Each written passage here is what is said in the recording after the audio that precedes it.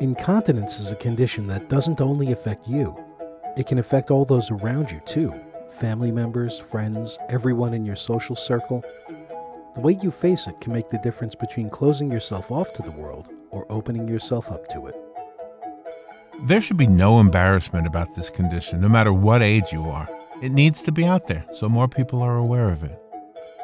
I try not to let it bother me, but it's a daily effort. I'm way past being embarrassed about it, but I always wonder what other people are thinking and if they're treating me differently because of it. I'm comfortable with wearing diapers most of the time. At first, I was very self-conscious, but I found that nobody even noticed what I was wearing.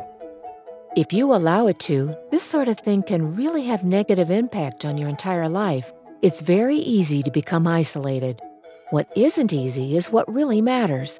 Getting out there and living your life no matter what it throws in your way. You don't have to let incontinence take you away from the people who are most important to you. Today's treatments can be remarkably effective, making it possible for you to begin living your life again on your terms. Visit the National Association for Continence online at nafc.org to get started. We have a large library of educational materials, a national doctor finder, and an active community of people who are ready to help. Remember, there's no shame in being human.